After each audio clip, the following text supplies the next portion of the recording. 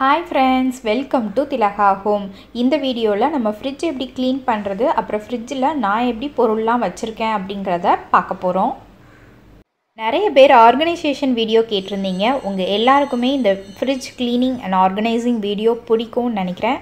பிடிச்சிருந்துச்சுனா like பண்ணுங்க. இந்த வீடியோவை மிஸ் பண்ணாம பாருங்க.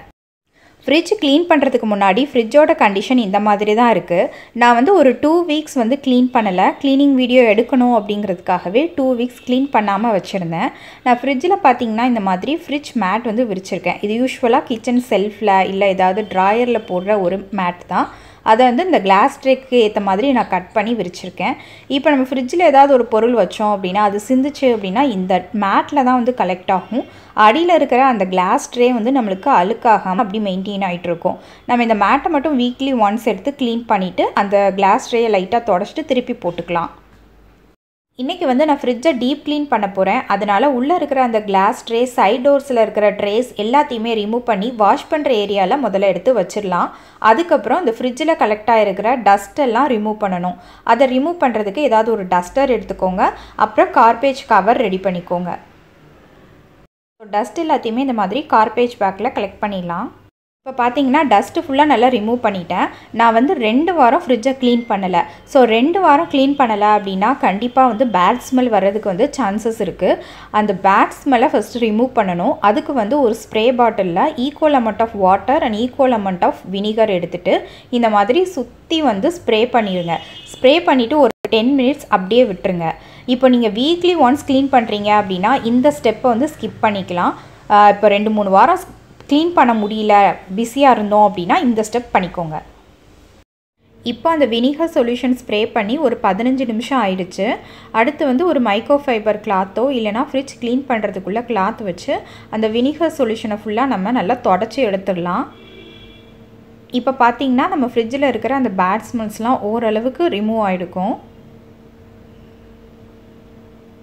ஸோ இப்போ வினிகர் சொல்யூஷனை நல்லா தொடச்சி எடுத்தாச்சு. அடுத்து வந்து வாட்டர் வித் டிஷ் சோப் எடுத்திருக்கேன் ஒரு ஸ்ப்ரே பாட்டிலில். யூஸ்வலாக நம்ம பாத்திரம் தேய்க்கிறதுக்குள்ளே அந்த விம் லிக்யூட், ப்ரில் அந்த மாதிரி வச்சுருப்போம்ல, அந்த லிக்யூடை வாட்டரோட மிக்ஸ் பண்ணிவிட்டு நம்ம முதல்ல ஸ்ப்ரே பண்ண மாதிரி சுற்றி வந்து ஸ்ப்ரே பண்ணி விட்டுறலாம். நீங்கள் வீக்லி ஒன்ஸ் க்ளீன் பண்ணுறீங்கன்னா இந்த ஸ்டெப் மட்டும் பண்ணால் போதும். ப்ரீவியஸாக பண்ண ஸ்டெப் வந்து நீங்கள் பண்ண தேவை கிடையாது. ஸோ அந்த டிஷ் சோப் சொல்யூஷன் வந்து ஸ்ப்ரே பண்ணி ஒரு 15 மினிட்ஸ் ஆகிடுச்சு. முதல்ல பண்ண மாதிரியே நல்லா சுற்றி நம்ம இப்போ தொடச்சி எடுத்துடலாம். நீங்கள் வீக்லி ஒன்ஸ் க்ளீன் பண்ணுறீங்க அப்படின்னா உள்ளே இருக்கிற அந்த கிளாஸ் ட்ரே, சைடில் இருக்கிற அந்த ட்ரேஸையுமே இதே சொல்யூஷன் வாட்டர் வித் இந்த டிஷ் சோப் சொல்யூஷனே வச்சு ஸ்ப்ரே பண்ணிவிட்டு சும்மா தொடச்சி எடுத்தால் போதும். நீங்கள் டீப் க்ளீன் பண்ணும்போது மட்டும் வாஷ் ஏரியாவில் போட்டு நல்லா வாஷ் பண்ணிக்கோங்க. அடுத்து வந்து நம்ம முக்கியமாக க்ளீன் பண்ண வேண்டிய இடம் என்னன்னு பார்த்திங்கன்னா இந்த ரப்பர் தான். இந்த ரப்பரில் தான் வந்து அழுக்கு வந்து நல்லா உள்ளே போய் செட்டில் ஆகிடும். இதனால் இன்செக்ட்ஸ்லாம் கூட வரதுக்கு சான்சஸ் இருக்குது. அதனால் வீக்லி ஒன்ஸ் இந்த ரப்பரை வந்து நீங்கள் மெயினாக கான்சென்ட்ரேட் பண்ணி நல்லா க்ளீன் பண்ணிட்டீங்க அப்படின்னா அந்த அழுக்கு உள்ளே போய் ஃபார்ம் ஆகிறதுக்குள்ள சான்ஸ் வந்து நமக்கு கம்மி தான். இதை க்ளீன் பண்ணுறதுக்கு என்ன பண்ணணும் அப்படின்னா ஒரு டூத் ப்ரஷ்ஷில் நீங்கள் யூஸ் பண்ணுற அந்த வாஷிங் லிக்யூட் எடுத்துகிட்டு நல்ல டூத் ப்ரஷ் வச்சு அழுத்தி தேய்ச்சிடுங்க. தேய்ச்சிட்டு இந்த மாதிரி ஒரு துணி வச்சு நல்லா தொடச்சி எடுத்துட்டிங்கன்னா பளபளன்னு ஆகிடும். முக்கியமாக இந்த எண்டில் தான் நீங்கள் நிறைய கான்சன்ட்ரேட் பண்ணணும். எண்டில் தான் நல்ல அழுக்கு வந்து செட்டில் ஆகும். அந்த இடத்துல இன்னும் கொஞ்சம் கான்சன்ட்ரேட் பண்ணி நல்லா அந்த டூத் ப்ரஷ் வச்சு தேய்ச்சிங்க அப்படின்னா அந்த அழுக்கு ஃபுல்லாக நம்மளுக்கு ரிமூவ் ஆகிடும். சப்போஸ் அப்படி இருந்து உங்களுக்கு இந்த 2 ரப்பருக்கு நடுவுலையும் அழுக்கு உள்ளே போய் செட்டில் ஆகிடுச்சு அப்படின்னா இந்த மாதிரி இயர்பட்ஸ் எடுத்துக்கோங்க. இயர்பட்ஸ் வச்சு அந்த அழுக்கை ஃபுல்லாக உள்ளே வரைக்கும் விட்டு நீங்கள் க்ளீன் பண்ணிடலாம். இதே மாதிரி நான் மேலே தான் உங்களுக்கு க்ளீன் பண்ணுறது காட்டுறேன். இதே மாதிரி 2 சைட்லேயும் நான் க்ளீன் பண்ணிடுறேன்.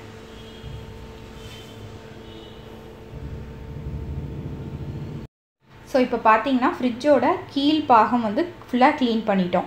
இந்த மாதிரி ஒர்க்கை வந்து ஸ்ப்ளிட் பண்ணிக்கோங்க. ஒரு நாள் கீழ் போர்ஷன் ஃபுல்லாக க்ளீன் பண்ணுங்கள், இன்னொரு நாள் மேல் போர்ஷன் ஃபுல்லாக க்ளீன் பண்ணுங்கள், அப்புறம் ஒரு நாள் ஃப்ரிட்ஜோட டோர்ஸ், சைட்ஸ் மட்டும் க்ளீன் பண்ணுங்கள். இந்த மாதிரி ஸ்ப்ளிட் பண்ணி க்ளீன் பண்ணும்போது உங்களுக்கு வந்து ஒர்க் லோடு வந்து அதிகமாக தெரியாது, சீக்கிரமாக வந்து டயர்ட் ஆக மாட்டீங்க. அதனால் இந்த மாதிரி ஸ்ப்ளிட் பண்ணி பாருங்கள், உங்களுக்கு எனர்ஜியாக இருக்கும். அடுத்து நம்ம டோர்ஸ் க்ளீன் பண்ணுறதுக்கு நம்ம யூஸ்வலாக கிளாஸ் க்ளீனர் போட்டு க்ளீன் பண்ணலாம். அப்படி இல்லைன்னா இதே சொல்யூஷன் வாட்டர் வித் இந்த டிஷ் சோப் சொல்யூஷனே ஸ்ப்ரே பண்ணிவிட்டு ஒரு வைப்பர் வச்சு தொடச்சி எடுத்துட்டோம் அப்படின்னா நம்மளோட டோர் சைட்ஸும் பளபளன்னு ஆகிடும். ஸோ இந்த சேம் ப்ரொசீஜரில் நான் மேல் போர்ஷனும் ஃபுல்லாக க்ளீன் பண்ணிட்டேன். இப்போ பார்த்தீங்கன்னா மேலே வந்து நம்மளுக்கு இந்த மாதிரி பவர் டியோடைசர்னு ஒன்று இருக்கும். இது வழியாக தான் கூழ் வந்து கீழே போகும். இந்த இடத்துலையும் வந்து அந்த டஸ்ட்டு வந்து ஃபார்ம் ஆக சான்ஸ் இருக்குது. அந்த ஹோல்ஸ்லாம் ரொம்ப குட்டியாக இருக்கும். அதுக்கு வந்து நீங்கள் இந்த மாதிரி இயர்பட்ஸ் யூஸ் பண்ணிக்கோங்க. இயர்பட்ஸ் யூஸ் பண்ணி ஒவ்வொரு ஹோல்ஸ்குள்ளேயும் இந்த மாதிரி விட்டு விட்டு எடுத்தீங்க அப்படின்னா அந்த இடத்துல கலெக்ட் ஆகிருக்கிற அந்த டஸ்ட்டுமே நம்ம ரிமூவ் பண்ணிடலாம்.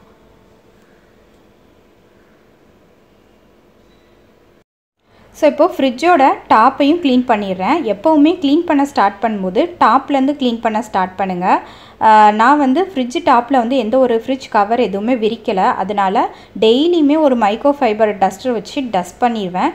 இன்றைக்கி டீப் க்ளீன் பண்ணுறதுனால அந்த வாட்டர் வித் டிஷ் சோப் சொல்யூஷனை நல்லா ஸ்ப்ரே பண்ணிவிட்டு ஒரு துணி வச்சு தொடச்சி எடுத்துடலாம். ஸ்டெபிலைசரில் வந்து நம்ம எதுவுமே ஸ்ப்ரே பண்ண வேண்டாம். ஸ்டெபிலைசரை வந்து ஜஸ்ட்டு வந்து டஸ்ட்டை மட்டும் தொடச்சி எடுத்துடலாம். எலக்ட்ரிக்கல் ஐட்டம் எதுலேயுமே வந்து நம்ம எந்த ஒரு சொல்யூஷனும் ஸ்ப்ரே பண்ண வேண்டாம். அது சும்மா வந்து தொடச்சி எடுத்தாலே போதும். அதுக்கு முன்னாடி ஃப்ரிட்ஜை வந்து க்ளீன் பண்ணுறதுக்கு முன்னாடி எப்போவுமே ஆஃப் பண்ணிவிட்டு க்ளீன் பண்ணுங்கள். அதை நான் ஃபஸ்ட்டே சொல்லணும்னு நினச்சேன், மறந்துட்டேன். ஸோ எப்போவுமே க்ளீன் பண்ண ஸ்டார்ட் பண்ணும்போது ஃப்ரிட்ஜை ஆஃப் பண்ணிவிட்டு அதுக்கப்புறம் க்ளீன் பண்ண ஸ்டார்ட் பண்ணுங்கள். இப்போ என்னோடய ஃப்ரிட்ஜ் க்ளீனிங் முடிஞ்சிச்சு. ஓவரால் ஒரு வியூ பார்த்துட்டு அடுத்து நம்ம ஃப்ரிட்ஜ் ஆர்கனைசிங் பார்க்கலாம்.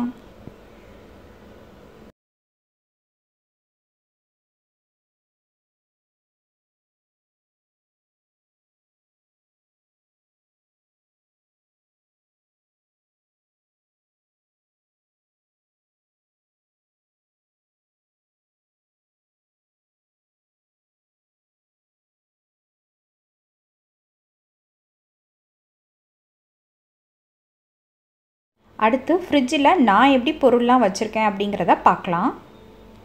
ஸோ நம்ம மேல் டோர்லேருந்து ஸ்டார்ட் பண்ணலாம். மேலே பார்த்தீங்கன்னா ஐஸ் கட்டி வைக்கிறதுக்குள்ள ட்ரே இருக்குது. இந்த ட்ரேயில் தண்ணி ஊற்றி வச்சுட்டு இந்த பட்டனை இப்படி ப்ரெஸ் பண்ணோம் அப்படின்னா ஃபார்ம் ஆகிருக்க ஐஸ் கட்டிலாம் கீழே இருக்கிற இந்த ட்ரேயில் வந்து கலெக்ட் ஆகிடும். இப்போ வின்டர் சீசன் அப்படிங்கிறதுனால நான் ஐஸ் கட்டி எதுவும் வைக்கல. இதில் வந்து கொஞ்சம் சாக்லேட்ஸ் மட்டும் வச்சுருக்கேன்.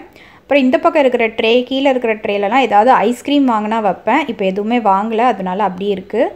அப்புறம் கீழே இருக்கிற பேஸ்கெட்டில் பார்த்தீங்கன்னா கிச்சனில் வச்சேன்னா வண்டு விழுந்துரும் அப்படிங்கிற மளிகை சாமான்கள் எல்லாத்தையுமே நான் ஃப்ரிட்ஜில் இருக்கிற இந்த ஃப்ரீசர் செக்ஷனில் ஸ்டோர் பண்ணிடுவேன்.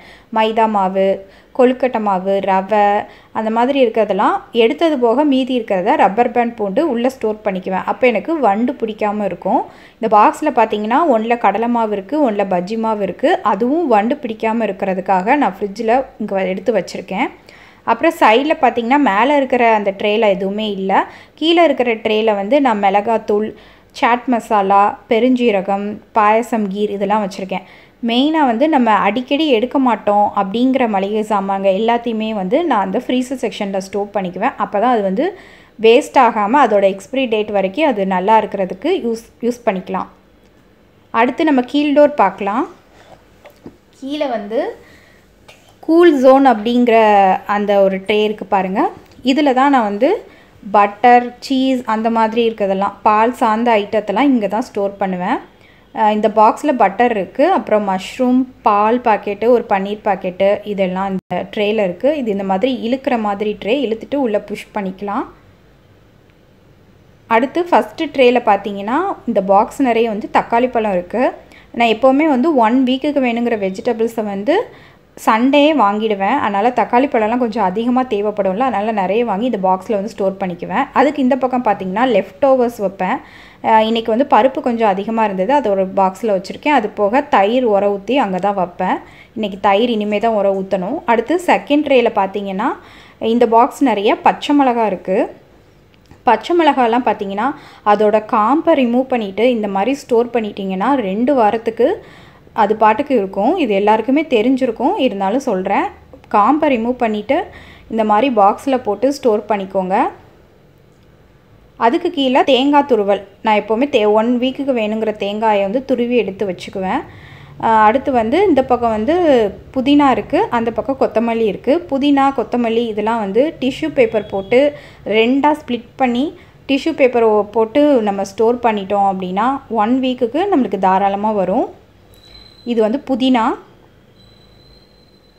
மேலேயும் ஒரு டிஷ்யூ பேப்பர் வச்சு லைட்டாக மூடிட்டோன்னா மேலே இருக்கிற அந்த தண்ணியும் வந்து அந்த டிஷ்யூ பேப்பர் வந்து உறிஞ்சிக்கும். நம்மளுக்கு ஃப்ரெஷ்ஷாக இருக்கும் 1 வீக்குக்கு. அடுத்து கீழே இருக்கிற ட்ரே பார்த்தீங்கன்னா தோசை மாவு. இங்கே ஃப்ரிட்ஜில் வந்து நான் மெயினாக ஸ்டோர் பண்ணுறதே இந்த தோசை மாவு தான். நான் சண்டே தோசை மாவு அரைச்சிட்டு 1 வீக்குக்கு இதில் தான் ஸ்டோர் பண்ணி வைப்பேன். 2 பெரிய பாக்ஸில் இந்த மாதிரி ஸ்டோர் பண்ணி வச்சிட்டேன் அப்படின்னா வீக் ஃபுல்லாக எனக்கு டென்ஷன் ஃப்ரீயாக இருக்கும். அப்புறம் கீழே வந்து இந்த வெஜிடபிள் பாக்ஸில் வந்து இந்த மாதிரி வெஜிடபிள் பேக் வாங்கியிருக்கேன். இதில் வந்து நான் தனித்தனியாக ஸ்ப்ளிட் பண்ணி ஒவ்வொரு காயாக எடுத்து வச்சுக்குவேன். லெமன் தனியாக, இஞ்சி அந்த மாதிரி ஒவ்வொன்றும் தனித்தனி பேக்கில் போட்டு வச்சுக்குவேன். இந்த முட்டைகோஸ் பார்த்தீங்கன்னா க்ளிங் ரேப் பண்ணியிருக்கு, அதனால் அதை மட்டும் ஒரு பேக்கில் போடாமல் அப்படி வச்சுருக்கேன். ஸோ இவ்வளோ தான் வெஜிடபிள் இது. அப்புறம் சைடில் இருக்கிற டோஸும் பார்த்துடலாம். இந்த பக்கம் எக் ட்ரே இருக்குது, எக் வச்சுருக்கேன். இந்த பக்கம் பார்த்தீங்கன்னா ஒரு ½ லெமனை வந்து எப்போவுமே நம்ம கட் பண்ணி இந்த மாதிரி ஃப்ரிட்ஜோட டோரில் சைடில் வச்சிட்டோம் அப்படின்னா ஃப்ரிட்ஜில் இருக்கிற பேட் ஸ்மெல்ஸ்லாம் வராமல் இருக்கும். வீக்லி ஒன்ஸ் இந்த லெமனை வந்து நம்ம சேஞ்ச் பண்ணிகிட்டே இருக்கலாம். அடுத்து இந்த செகண்ட் ட்ரேயில் பார்த்தீங்கன்னா சில்லி சாஸ், அப்புறம் டொமேட்டோ சாஸ், இதெல்லாம் நம்ம கடையில் போகும்போது எனக்காவது ஹோட்டல் போகும்போது கிடைக்கிறச்சா அந்த பேக்கெட்ஸ் அதெல்லாம் அதில் வச்சுருக்கேன். அப்புறம் தேர்ட் ட்ரேயில் பார்த்தீங்கன்னா இந்த பாக்ஸில் வந்து கருவேப்பிலையை போட்டு வச்சுருக்கேன். கருவேப்பிலையை உருவி அதில் வச்சுருக்கேன். இது வந்து சோடா இருக்குது, இந்த பக்கம் சோயா சாஸ் இருக்குது. இதுக்கு கீழே இருக்கிற ட்ரேயில் வந்து சம்மர் டைமில் வந்து நான் சில் வாட்டர் வைப்பேன். இப்போ வின்டருங்கிறதுனால கீழே உள்ள ட்ரேயும் வந்து எம்டியாக இருக்குது. என்னோடய ஃப்ரிட்ஜில் பார்த்தீங்கன்னா மினிமம் அமௌண்ட் ஆஃப் பொருள் தான் இருக்கும். மேக்ஸிமம் நான் தோசை மாவுக்கு தான் வந்து ஃப்ரிட்ஜ் வந்து யூஸ் பண்ணுறேன். உங்களுக்கு இந்த ஃப்ரிட்ஜ் ஆர்கனைசேஷன் பிடிக்கும்னு நினைக்கிறேன்.